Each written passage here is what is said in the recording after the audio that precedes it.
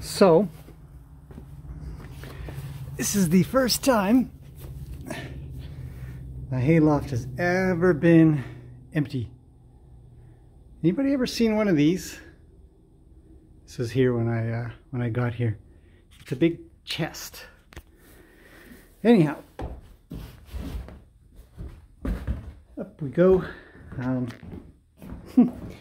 Fun little fact, personal fact, my mom had one of these. And she brought it over from England.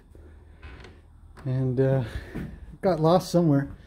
But now I've got my own.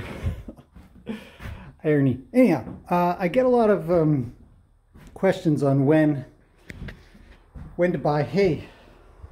Whew. It's a warm one today. When's a good time to buy hay? And the depends on what hay you want to buy.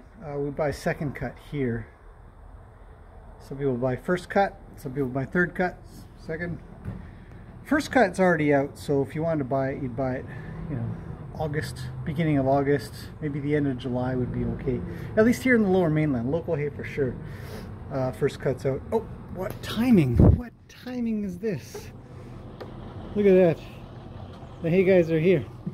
But second cut, definitely middle to end of August, somewhere in September. So, really quick information, really quick question, really quick information. Third cut's a little later. Anyways, I've run out. These guys have showed up right on time. Whew, finally. Let's get a little worried. All right, so it's gonna get all filled up, and maybe I'll do an update video after. We'll see. All right, that's it. Yo!